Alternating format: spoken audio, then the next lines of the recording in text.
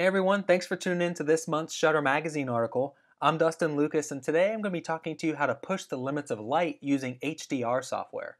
Now, I know a lot of you are familiar with HDR, maybe you resist it because it looks photoshopped. There's no secret that it's using Photoshop or different programs to merge images and get more dynamic range in your images. But end of the day, your client, whether it's a real estate agent or a commercial client, they might want that HDR look because that's what their competitors show. That's what they're looking online at. That's what they need. So it's best to know what's good programs to use, what's the best way to use the software, how to keep your images looking quote unquote real, even though it's having wider dynamic range, sort of closer to the human experience or what you see when you're in that space. So I'm going to be talking to you about a few different programs, how to do those processes, and some tips and tricks. The first program, or my go-to program, is Lightroom. I usually bring most of my images into Lightroom, and that's where I want to start. So opening up our images directly into a Lightroom catalog, we can select a couple exposures to combine inside of Lightroom. So I've chosen these two hand-shot images, one bracketed for the shadow details, a much brighter exposure, the other exposure going for the sky and some of those brighter details in the image. So what I can do is, selecting both of these, I can right-click on my film strip and I can choose Photo Merge HDR, or as you can see, Command H will give us the same option. This is going to take us directly into the HDR Merge Preview software. So what this is going to do is it's going to generate our preview of both our images, aligning them and showing the sort of HDR or most dynamic range in all the shadows, the highlights, the overall image. Once it completes its preview, Lightroom isn't too slow, but not too bad for two images, right? We waited about 10, 12 seconds. So what it's going to do is it's going to automatically start to do a few different things. It's going to automatically align my images, which you want to happen.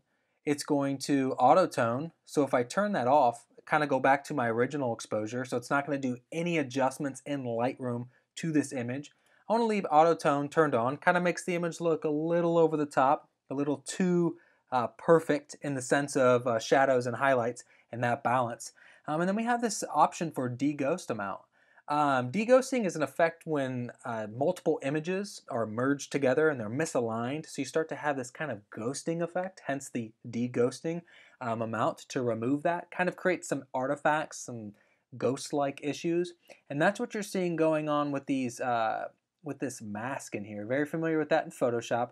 It's going to show a red mask where it's applying this in my image.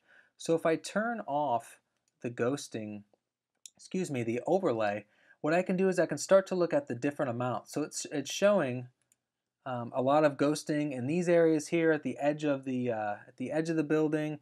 How many tree branches here? If I click none, it's going to rebuild the preview and kind of show me. And I don't have options to zoom in Lightroom, which is a pretty big limitation with using this software. Just as a heads up.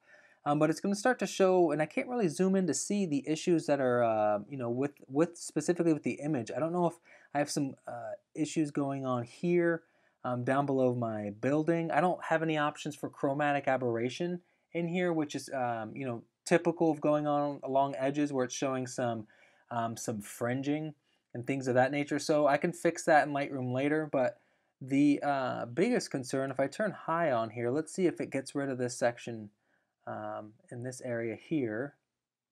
Once it finishes building the preview, I want to see if it actually makes the adjustment where it fixes that. What it's going to do is it's going to choose one of the images and mask over the other part where it's kind of showing that ghost effect. But once this is finished, it doesn't look like it didn't look like it did anything there. So I guess that part of the image just looks kind of odd. Might be something I Photoshop out later, but definitely looks kind of odd there. I'm going to go ahead and leave this on high, and I'm going to go ahead and click merge. So what this is going to do is it's going to take both of these images, it's going to create a new DNG for me to use and start to edit directly in Lightroom. So I still have those raw-esque capabilities for editing. I'm going to get quite a wider range for exposure to start adjusting my images, and you'll see it brings that image, it saves it in Lightroom and allows me to work on it immediately. As you can see, the process to merge those two images total amount of time between generating the preview, making some adjustments, coming back into Lightroom, a couple minutes at most. 5 minutes probably for your larger bracketed images, whether you're doing 3, 5, 7, or 9. If you're starting to go really crazy and covering, but I kind of covered most of my tonal range in these two exposures. So now you'll notice this image behind these kind of has this perfect exposure. Exposed for the highlights, exposed for the shadows. Does a pretty good job. Now what I can do in Photoshop, in Lightroom, is I can go a little bit further and I can really start to boost a lot of these areas of this image. So I can drop the whites down. Let's go to a single view. Now I kind of have this wide range architectural shot. So I can lift my clarity, start to do my final touches, but it really allows me to get to a pretty solid, really solid area. So what I can do is zoom in on some of these edges here. As you can see, quite a lot of chromatic aberration going on here. And this is something we can fix. You can see this nasty purple fringing. I got green going on the other side. I mean, you name it. The chromatic aberration adjustments that need to be done here. I can do a quick adjustment by adding that, going into manual, and start to add that effect. So we can start to see turning that on and off immediately gets rid of our chromatic aberration. Obviously, I've got some more work to do there, but just showing you that quick effect to get rid of that. Kind of nasty watching those edges. Another thing we want to make sure is we didn't lose any detail with some of that de-ghosting effect. Making sure that we don't have any artifacts in any of our area. But overall, pretty happy with the result in Lightroom. So let's move on to our next option. So now we're ready to look at some third-party plugins in Photoshop to merge these same two images to see if we can get more dynamic range out of our images. So let's open up Photoshop, and in the File menu, we'll go down to Automate and choose Merge to HDR Effects Pro 2. Now this is a Nik software, and you'll notice that a lot of, I think recently Nik announced their full collection is free. So you can go to Google, download Nik, try it out absolutely free. Silver Effects Pro's there, there's the HDR effects, there's a lot of different programs for you to use. But jumping right into the Merge to HDR Effects Pro 2, we can choose both of the files that we want to merge. So by choosing both of those files real quick, let's go through. So we'll go to our originals folder, and we'll choose them out of 47, and 48. Just make sure these are the right images. It looks like these are both of the exposures for the same image we did in Lightroom. Perfect. So we're going to go ahead and select both of those. Click Open. We have a few options here on the right-hand side. We can do Create Smart Object, which is a very familiar term if you use Photoshop a lot. It allows us to go back in and work in a non-destructive manner. I'm going to go ahead and leave that check mark so that way if we need to go back into Nik later and kind of compare our different images, make some tweaks, we have that capability. Remember, that doesn't rasterize the image, so you may be limited in Photoshop. But let's move on. So we're going to keep that Create Smart Objects check marked. We'll go to Merge Dialog, and our next pop-up box is going to be the deghosting and chromatic aberration adjustments. And you'll notice quite a difference in ability to zoom in, make adjustments, and really start to choose a lot more manual and fine-tuning options in this panel. Something I really like about the HDR Merge, the HDR Effects Pro 2, it really allows you a lot of flexibility with your deghosting and the chromatic aberration. So it's going to load both of our images, again, taking about the same time as Lightroom, maybe a little bit longer. And we go right into this deghosting and alignment menu. So right away it's going to choose the ghost reference image, and you can see how kind of murky and muddy my image is.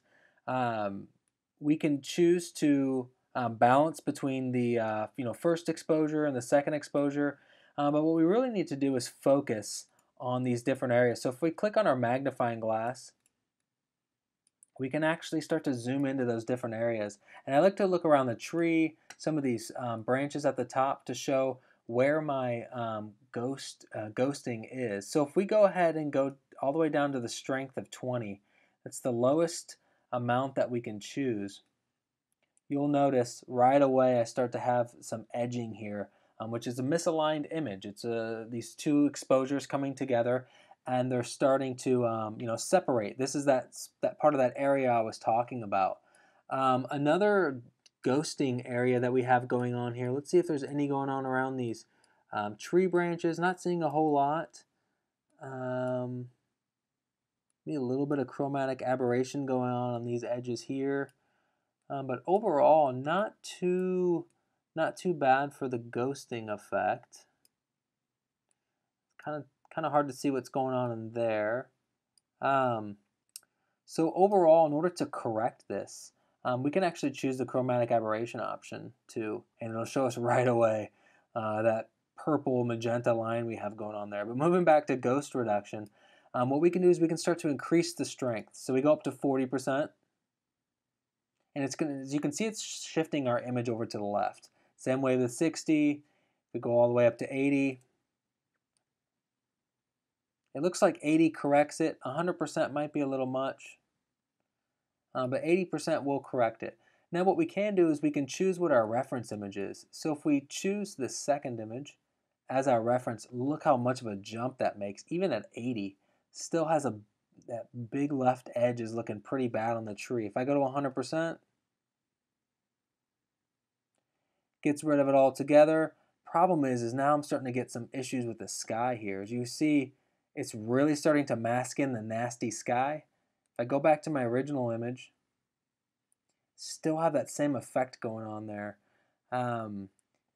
So in choosing these two options, I'm going to choose the lesser of the two evils. I'm going to choose the first option here. With this second option, let's see. You know what, in order to keep sort of a lot of that muddiness or removing that, we're going to choose this second image for the ghost reference. It does a pretty good job at 100. If I bring it down to 80, and it's looking pretty bad on that edge. So I'm going to go ahead and keep that at 100. Pretty happy with that result there. Let's jump over to chromatic aberration. Again, we're seeing this nasty purple fringing here. So if we do chromatic aberration, we can fix some of that. If we go to the red side, what that's going to do is it's going to start to pull out the reds. It's going to add greens. If we go to the cyan side, as you see, pulling out the cyans, it's going to add magenta. So the balance that we need to do is towards the red side. We don't have much of an issue with blue or yellow. We can probably just reset that all together, but we're definitely going to need to drop down, remove some of that red out of there. Now, you do realize when you start to mess with chromatic aberration in one area, it's going to really affect. So if we turn this off, maybe drop that down a little bit further. As we toggle that on and off, we can get rid of that pretty quick. It is going to add some issues. We might have some Photoshop work to do after the fact. It's difficult to get rid of that entirely. Another issue was showing that band right here. But again, dropping to the red side to remove some of that purple. Again, to remove purple, we're adding the greens in there. Looks okay. Not too bad. If I turn off the ghosting, turn it back on, same issue here, so we can see the toggle between ghost reduction. Looks pretty good. So I'm going to stick with this for now. Pretty happy with those results. So now what we can do is we can create the HDR. And if we need to, obviously we don't need to brighten up our exposure anymore. But if you do want to shift the balance between your two exposures, you have that option as well. So I'm going to go ahead and do the create HDR. And it's going to bring me into my default. So the default's going to be, it's not going to be over the top. It's going to be a pretty simple HDR merge. And then I can start to choose some options. So as this is merging the two exposures, you'll notice On the left-hand side, we have a preset library. There's a lot of options there that kind of pre-built different styles for us automatically. But bringing it in right to the HDR Effects Pro 2, it's a little over the top. Now, just looking at this image, we can toggle with Lightroom and kind of go back and forth here. Lightroom's a little flatter, a lot more detail here than in our Nick program. So we have a little bit of work to do. As you see, we have a bunch of just kind of pushes the limits. I'm not a big fan of the different presets. I kind of keep it at default and sort of start from there. So if we click on that, just to make sure that's the option we're on, we can start to work with this this image. Zoom in a little bit if necessary.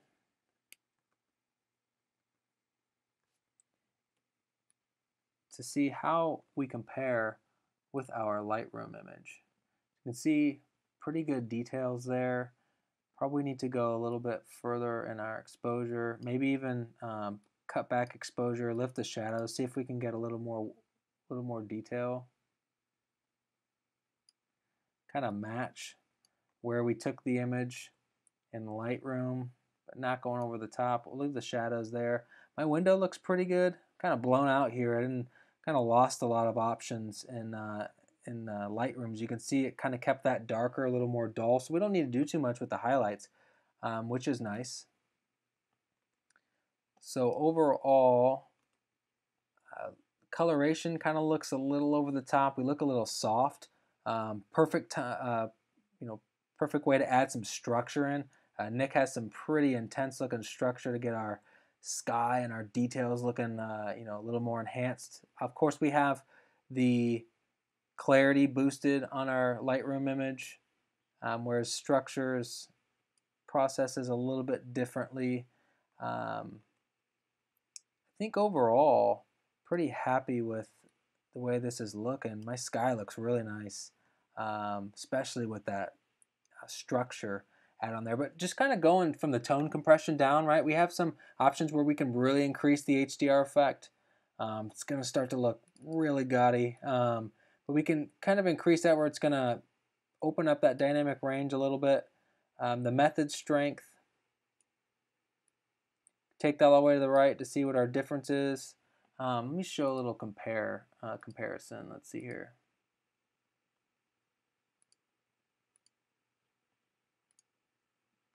So we can get a little more, get rid of that panel. So we can kind of see our before and after. So as we brought it in here, what our different options are doing. This is very helpful to work, before and after. So as we're tweaking this and kind of getting this image, I think we went a little over the top with the Lightroom. I'm going to take that back to its darker exposure, I think. And if we're trying to match those two, we have everything kind of realistic, nothing's the depth and all that. We're not going over the top with our different HDR methods. Kind of getting a little bit nicer of an image in the Nick software, to be honest. I'm pretty happy with the way this is turning out. If we zoom in, let's go to single image. If we zoom in just to make sure our tree's looking okay, it's looking pretty sharp in comparison. Lightroom looks pretty good too. We're definitely flatter in this in the Nick, which kind of comes with the HDR look. You kind of get this flatter sense of contrast, but we can add some of that back in to fix some of that look. I mean, overall, the saturation, I haven't done anything with that. It has really taken off in this image just from the HDR merge, which I really like the coloration of the sky. Everything's as shot, nothing's touched on. Leaving the not doing anything with the finishing touches. I mean, you can do graduated neutral density, which is kind of cool. So if you want to brighten or darken your sky, which a lot of times you get the you darken the foreground to get a little bit of brighter sky to kind of give the image a little more of a finished look, which is common. Not particularly my taste, but it does give it just a little bit of a finishing touch. You can see that kind of difference between how the foreground on the bottom looks a little bit off, and you can kind of swap that up just to make the image a little more interesting. It's a nice option as well as adding vignettes, but I think I'm pretty happy with the way this image turned out overall. I think we're ready to move on and check out some of the other softwares. So now that we've merged our image with Lightroom and Nix merged to HDR, let's do it with one of the more popular programs, Photomatix. Photomatix Pro specifically, version 6.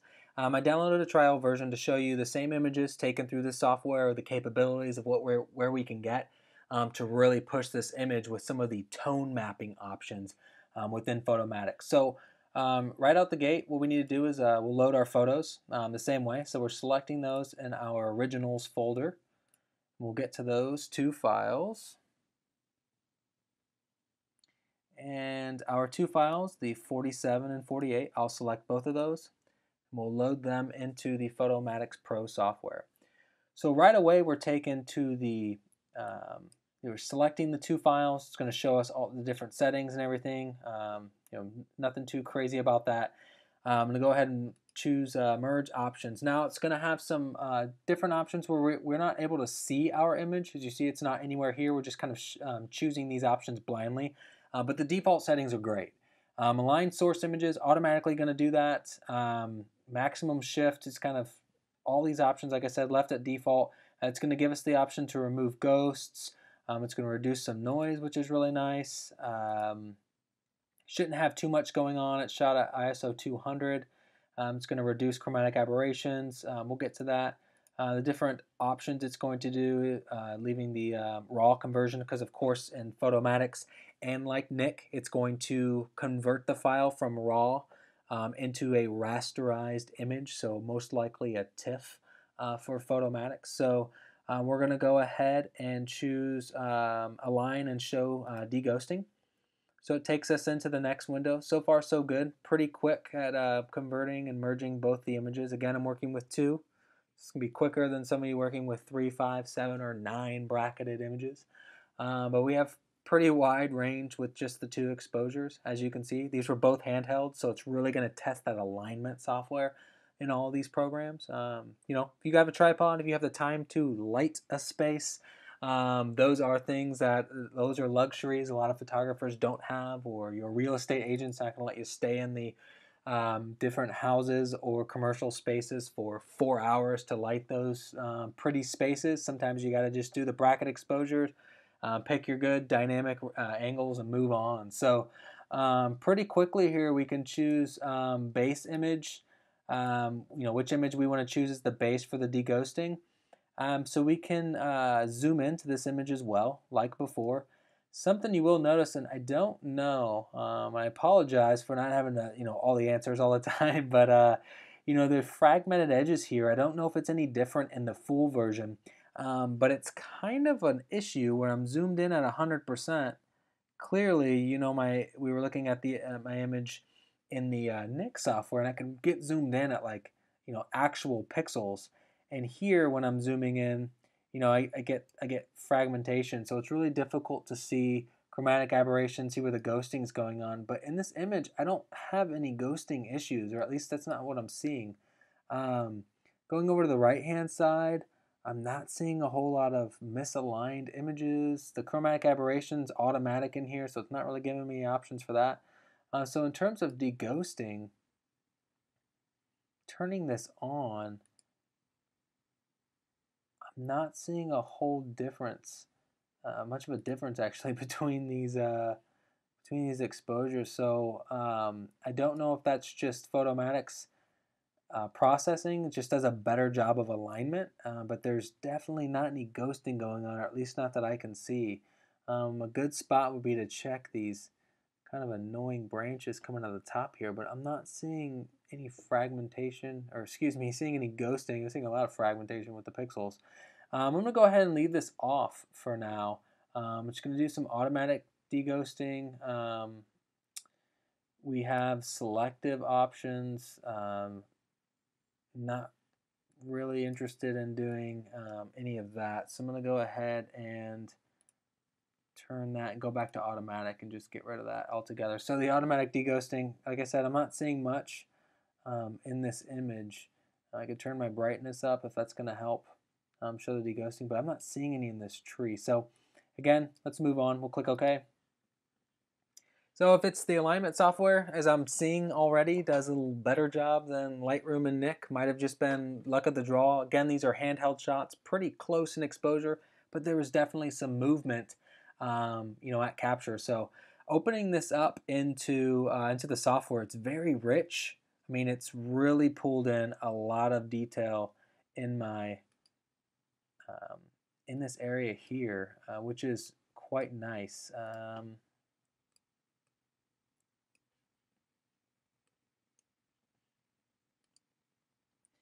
So it's showing me automatically that chromatic aberration issues that are going on here. Not super happy with the way that turned out. I mean, this is looking pretty bad in some areas. I mean, that's more chromatic aberration than ghosting, but so far this is not giving me a very good run at Photomatics. So let's, we can go undo, we can go back. I don't really have any options to take, to move a step back after I've done the deghosting. So we might need to take this image back into Photomatics. Man, it does not do a very good job. So we'll go ahead and X out of this altogether, and we're going to reload those raw files and see if maybe we can add some ghosting, see if we can get rid of that, because that was looking pretty bad for this image. So we'll go ahead and reduce chromatic aberrations. That's automatically chosen. Doesn't really give us any options for that, which is limited at best, but converting our files, going back into the ghosting option, we'll turn it up to medium and see if it fixes some of that. Again, it looked like chromatic aberration, so if adding a medium amount of deghosting doesn't fix those areas, it's going to be Photoshop to the rescue in adjusting that. Kind of limited when you're outside of the Camera Raw engine, which we won't be able to go into as well, but let's turn our deghosting on medium. We'll go to 50 and we'll click OK. So as it's merging these two images, go back into the tone mapping option. I mean, overall the tone of the image looked really good. I was pretty happy with it, again, to give you an idea of where we're at with Photoshop, and specifically the HDR Effects Pro. As you'll notice here, while that's loading in the other end, smart objects giving us the ability to go back into the Nik Effects Pro 2. So by clicking on that, we have the ability to go back and forth with those softwares. So as that's loading, let's see how Photomatics is doing. So let's zoom into our image here. Man, that's looking really bad in the chromatic aberration. So kind of a loss for the chromatic aberration fixing. I mean, it's really highlighting our image. As you can see, we don't have any options in this panel to fix that. And as far as I'm familiar with the Photomatic softwares, we don't have the ability to fix all that chromatic aberrations looking pretty bad overall. So it's not something that is going to be read by these images as I'm taking them into Photomatic. So let's move on. So we have our different toning options here. Zooming into this image, starts to get a little noisy underneath of that section. Let's get rid of the compare. As we can expect, it's going to get noisy underneath this overhang. Kind of looking, really noisy there. Overall, coloration's really good for this image in Photomatics, but I'm really not happy with the chromatic aberration, as well as we can go back to natural, kind of gives the image, kind of pulls down a lot of that kind of nasty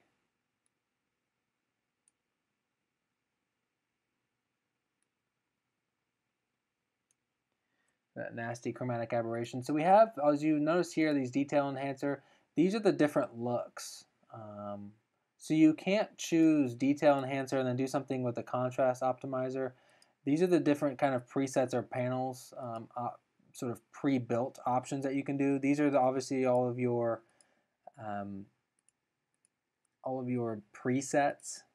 So we can do the balanced option, the realistic. The realistic option, we still have the chromatic aberration, the natural. So if I go into detail enhancer, the chromatic aberration isn't as bad, but we can start to move around our different options here. We have the natural lighting adjustment, the natural plus, medium, surreal. That's where it starts to get really stylized. You have a bunch of different lighting options in Photomatics as well. Tone balancer. Let's see here, strength. So we started back out with the realistic, and we can boost some brightness to give us a little more detail in the shadows here. Just to kind of compare with the Nik software, I think it's getting a little over the top. You see how kind of flat our image got. Hit cancel. Not sure what happened with the effects that are going on there. But the difference between what we have here in the Nik software, and we can brighten up our image a little more in the shadows. We can adjust the lighting to give us a little more boost. It does a little better job with the sky and the coloration, I will say that. But just kind of making some quick adjustments here. I don't want to do too much with the lighting. It's going to micro contrast. Move the white clipping down. We don't want that brought up so high. So if we bring up the brightness boost and the lighting, it's going to help with those shadows. The white clipping we can take down to make it to where it's not as bright. But you see the richness and contrast that's going on in the Photomatics image. It's quite nice. So if we bring this image into our next panel, so if we say we're happy with this option, it's a bit dark where we're at, which we can brighten up and do a little more work in Photoshop. I'm going to go ahead and hit finish and allow this image to render, and it'll take us to the straightening and sharpening options. So as you see, we have the Photomatics watermark here, not hiding the fact that I'm using the free version, or the trial version, excuse me. I can add a lot of sharpening here to my image, as well as I can do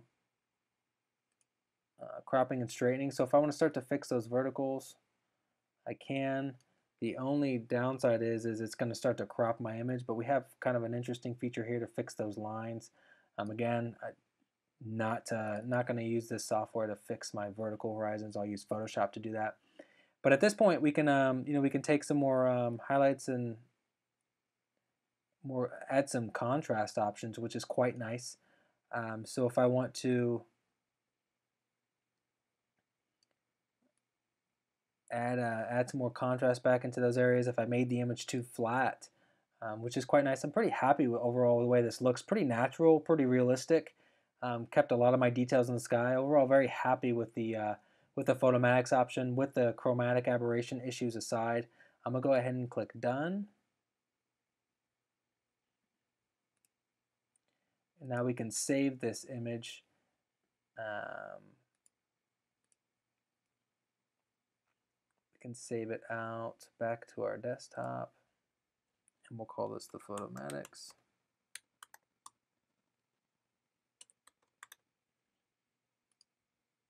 And once we save our image, as you see, it saves as a TIFF, and now we have it ran through Photomatics, and we're ready to move on to the next option. Now that I merged my two images in the Photomatics Pro software, I'm ready to look at a single image and see if I can pull the same dynamic range out. I'm going to open up Capture One and try and get the darker exposure to match the Photomatic's dynamic range merged image.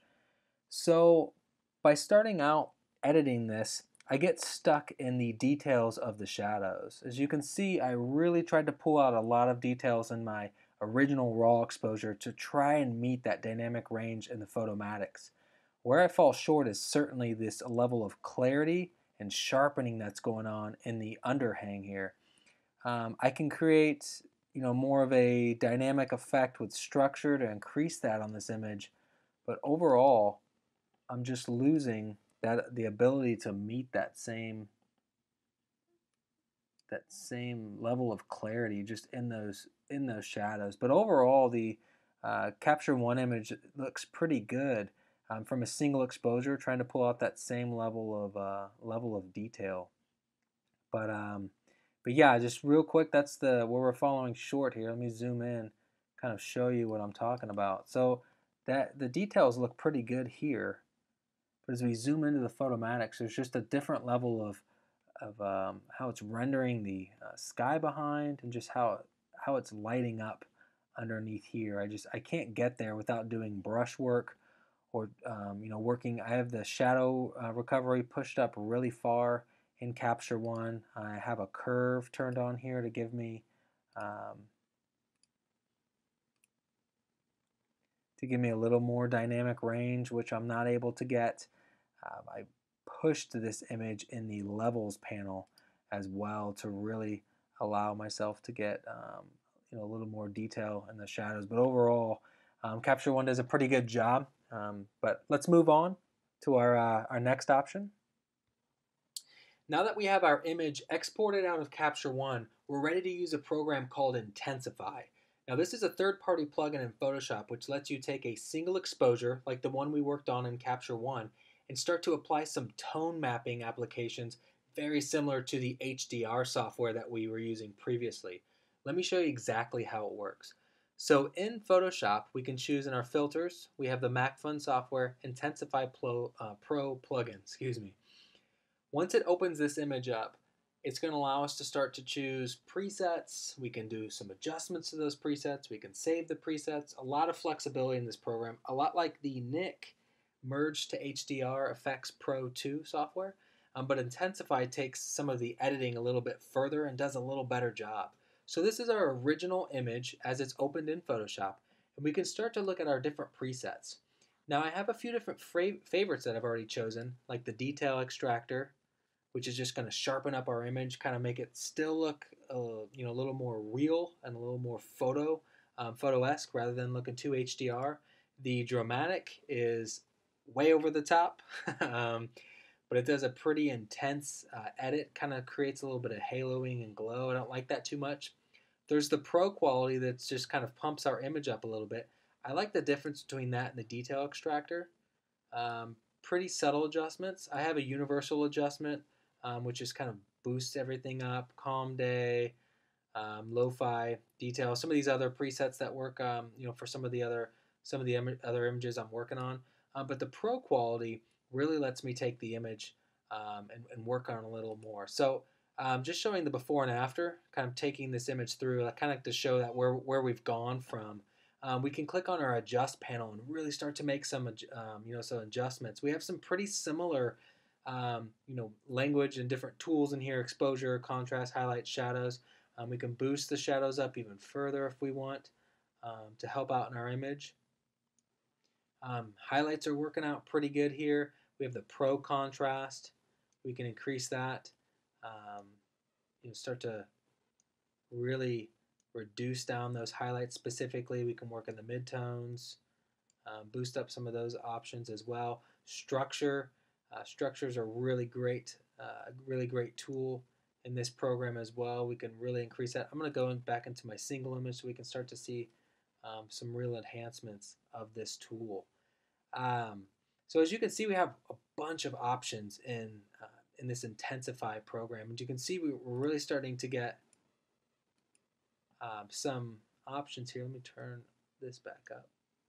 Clicked off that for a second. Let me go back to my presets, back to the Pro Quality, back to adjust to make sure that we didn't click off anything. We can increase the micro adjustments for the sharpness. Let's see.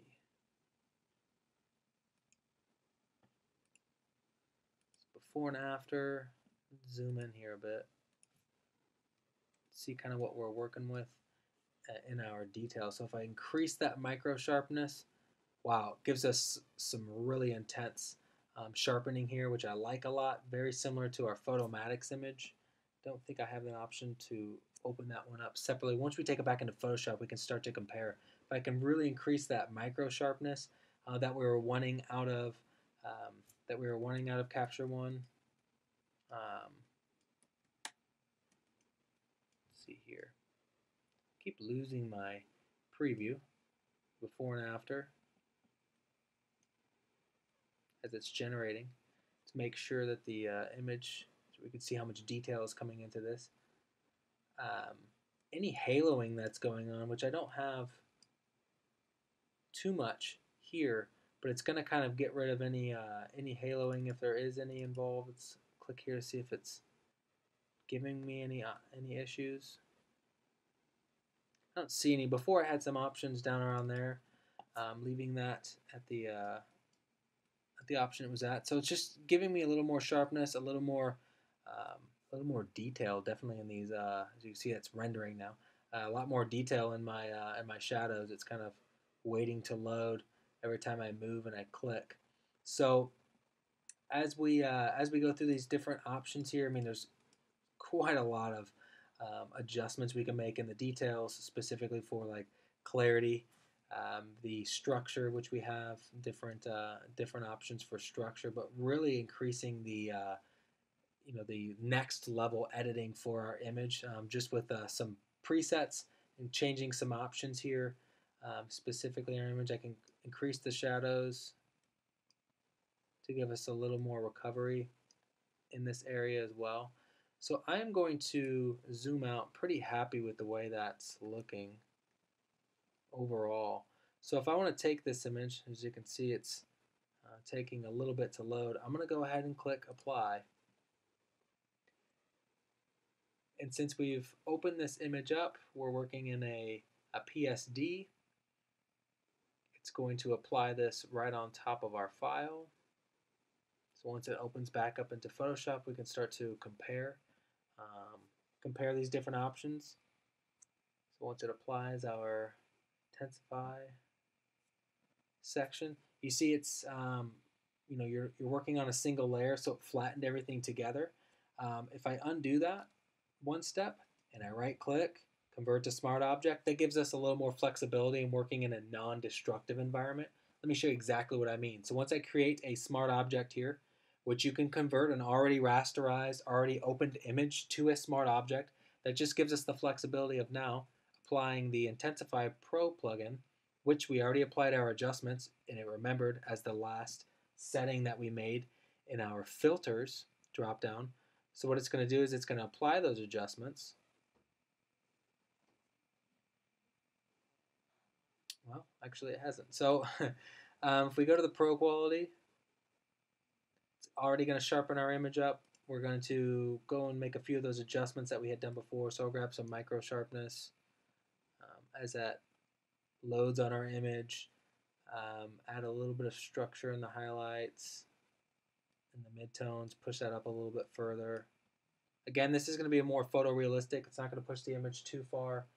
But just to show you the capabilities of Intensify, let's lift the shadows up a little bit more.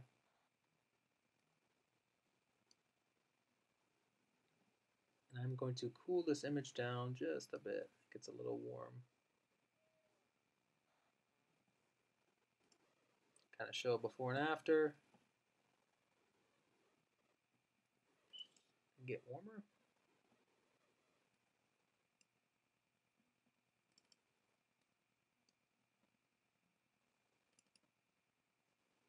Well, we'll leave it like that. So now that we're ready to open up this image, I'm going to do a little bit of contrast in the highlights. Add some in the midtones and shadows. And I will leave shadows out. So what I can do now is apply this, and it's going to apply the filter. Let's see what happened here. Well, let's try that again. So going back into our Intensify Pro plugin, applying that filter on top of the image, I'm going to show you that you can have a smart filter, so you can toggle that on and off. Go back into the go back into the software if needed to show you the different options. So real quick, presets, pro quality, adjustments. We're just going to increase the micro sharpness a little bit further. Once it makes that adjustment, we're going to click apply. Probably have too many images open in Photoshop, probably causing my computer to run a little bit slower, possibly the plugin not to run correctly. But once it processes this, you'll see that we have a smart filter listed below our base layer, and we have the ability to turn that on and off. So we're working definitely in a non-destructive area now. So that's what I have for Intensify. Now we're ready to move on to some final touches with our image. Now that I have my Smart Object open, after applying the Intensify Pro plugin, I can start to make some final touches by transforming the image and fix some of this leaning building distortion. So what I like to do is create some grid lines here that I can drag out from my rulers panel that can actually allow me to, start to straighten this building out. So I just create a few just so that way I can line some of these corners up, get this building a little more straight, but also not distort the building too much. And just fix some of that wide angle lens distortion along with some of the leaning building effect. So I'm going to show you how I like to do that. So after I've created a few layer adjustments, let's say after I have brought this image in, I want to brighten up the light tones and for instance open up the shadows just a little bit more to make this image a bit brighter on my screen. So now that I have this layer adjustment along with my Smart Object layer, I can choose Shift Option Command E. What that does is it creates a composite layer for me. What does that mean? Well, it takes everything in this image, flattens it, and rasterizes it into its own separate layer. So now I can work on a separate, completely non-destructive layer to start doing this distortion and manipulating effect. This is what you want to do last once you've done all your toning, all of your more your heavy lifting. This is going to be for like pixel manipulation, like cloning, fixing some of the buildings and things like that in the background. Let me show you what I'm talking about. So what I like to do is go into Edit and start messing around with the transform options. So real quick, I can do Skew, which is a great transform option to really start to straighten out this building. So I like to zoom out a little bit, and I want to get this vertical line here a little more straight. So I can hold Shift, click on the lower left-hand corner, and do just that. It's pretty simple. I can zoom in on this image if I need to make sure my lines are looking pretty good. That might be a little too much. So we can take this back almost to there. Again, we can kind of zoom in. I can do Command 1 to get me at 100%. Still not there. Make sure we're kind of pushing this image a little bit further. I'm going to do Command 1. Could be a little more straight, but pretty close overall. So zooming back out, I can now choose to mess with some of the other parts of the building. What I like to do is use the perspective skew for that. But now that we kind of got this first vertical fixed, we can do some other options here. You notice that we can start to stretch the building a little more this way, which will help make these converging lines here look a little more even. We have some options where we can make the building lean even more up top, which helps with some of those vertical lines. But let's just stop where we have it there, and we can just kind of toggle on and off and just show you the difference between that one little adjustment and where we were at before. Helps the building look a little more squished, but doesn't really distort it too much. So that simple adjustment, just fixing that one vertical line, can really help out. Now we can take this to another level, open up the transform tool and use perspective. So perspective is going to allow us to really start to manipulate how this image is starting to look vertically. So we can really fix those vertical lines if we want to go over the top and get it to look a little more manufactured than it does in reality. We can stretch out this front top here, so we can get those lines looking a little more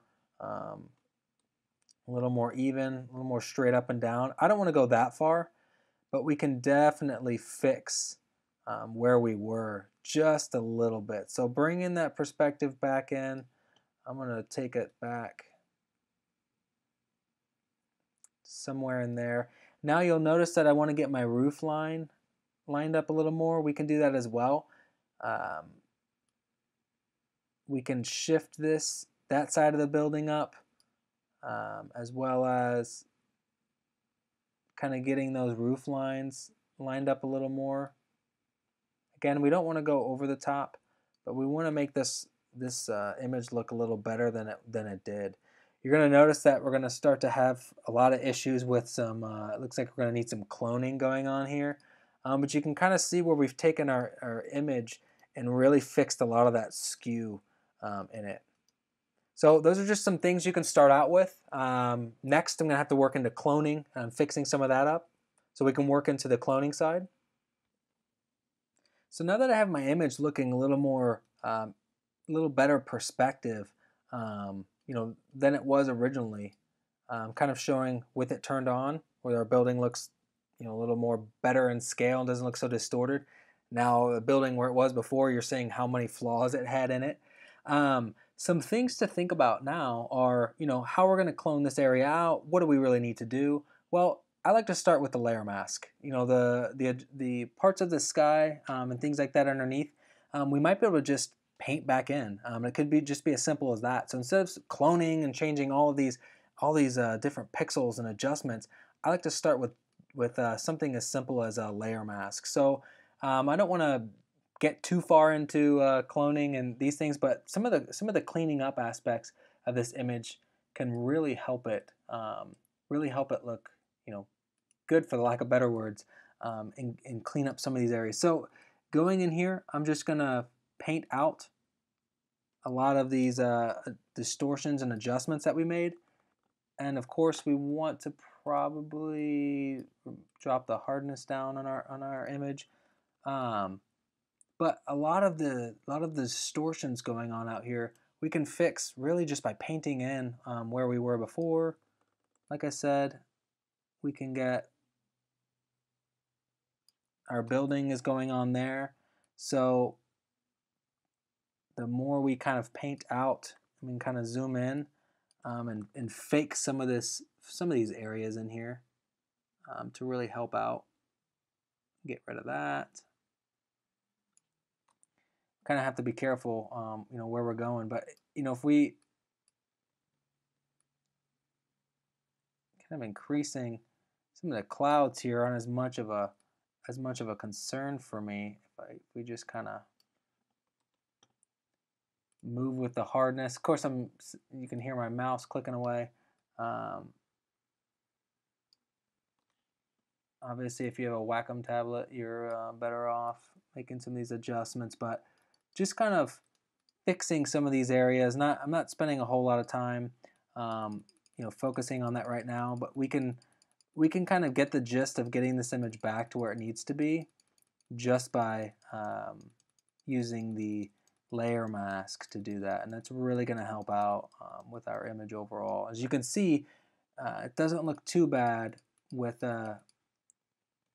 maybe cloning that tree out.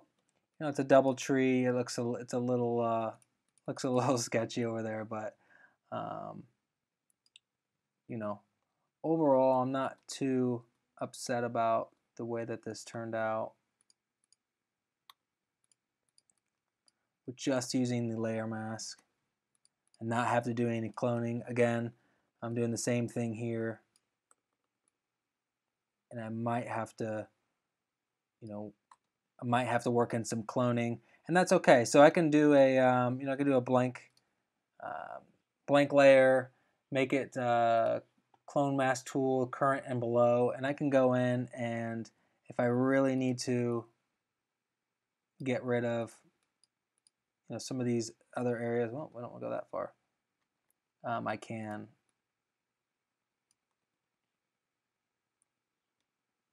And of course, I've gone in and masked these areas out, so I can't really make that adjustment. There, let's throw that out.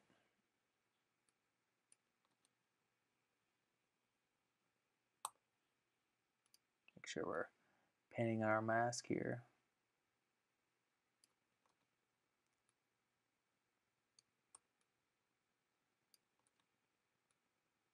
So as you see, we spent a lot of time going through, and this area here is going to have to be cloned, which is fine. We'll just have to make that adjustment above. So if we create that new mask, let's create new layer actually.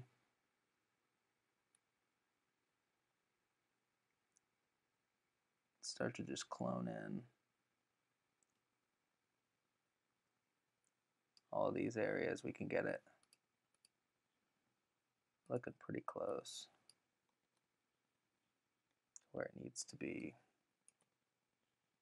Again, this is much brighter than where we were. We can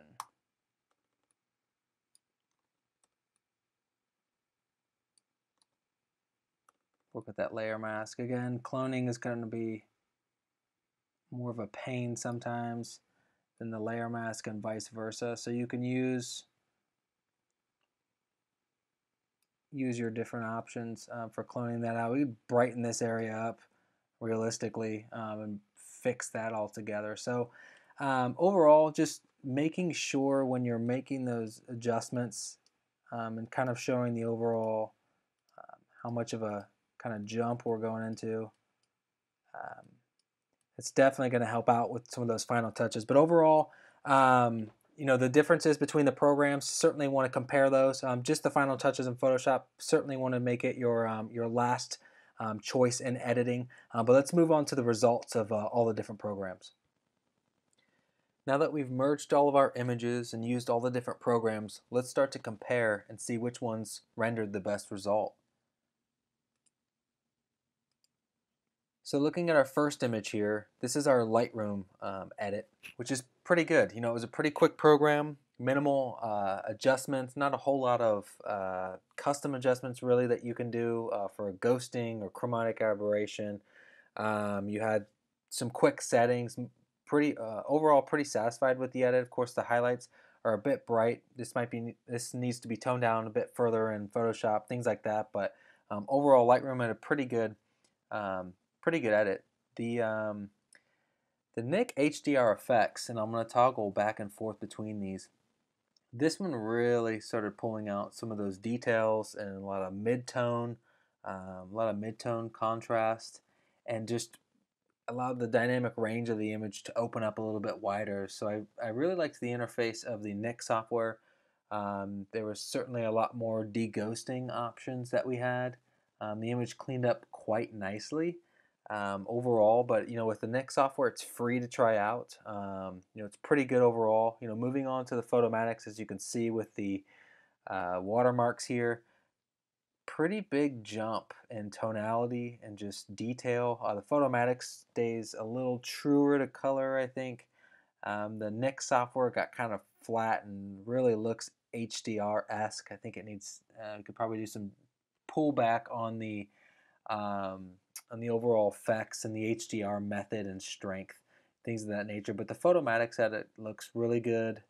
I think clarity and structure is something to be great if they added into that software. I mean, I sharpened this image up quite a bit, but it's something I'd still need to go back and apply something like intensify on an image to really give it a little more clarity. And you can see the big difference between the Photomatics image and my Capture One edit that I exported out and took through Intensify to just do kind of a quick, clean edit. You can see how much sharper it is, especially you can see our 1500 sign.